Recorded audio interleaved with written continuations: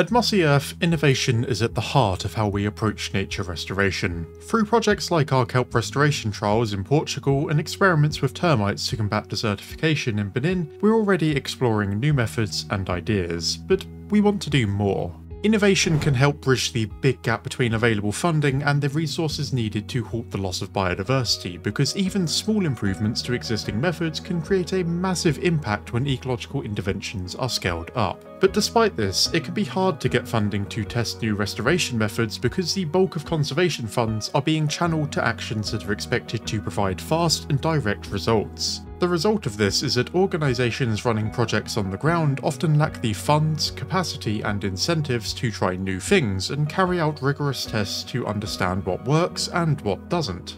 That's why we're glad to be in a position where we can offer some funding ourselves in what we're calling the Mossy Earth Innovation Programme. This consists of a total fund of £60,000 for the programme's first cycle, which we will divide out to successful applicants. As we want to spread this out, the maximum funding we are willing to offer per applicant is £15,000, but we expect that most applications will ask for between £2,000 to £6,000.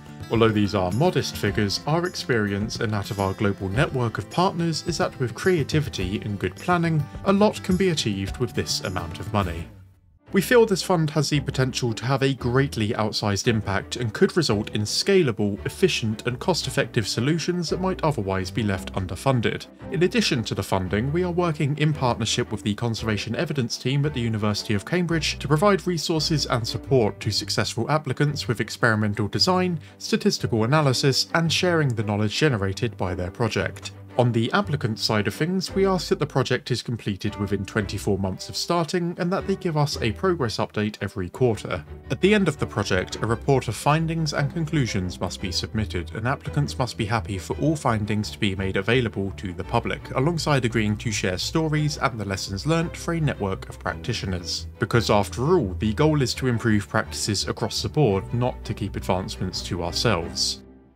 As innovation can come from anywhere, we welcome applications from all communities, practitioners and institutions. You don't necessarily need to have a degree on the subject of your test. However, we do of course still have eligibility criteria for what the funding can be used for, and we do ask that applicants are able to demonstrate their own ability to implement a robust experiment. So, if you have a project that you feel would be a good fit for the programme, we've included a link in the description and in a pinned comment that will take you to our webpage with additional information. Once you've read through and are happy to continue, there is a link on this webpage that will direct you to a questionnaire where we'll ask a series of questions about you and your project, such as what key questions and hypotheses your project will address, and how answering your target questions could improve practices in ecological restoration. From there, the projects will be selected by a mixed panel of 5 scientists and practitioners who will assess each application against 4 criteria. Applicants that manage to make it onto our shortlist will then be invited to an informal discussion to help us narrow down the selection.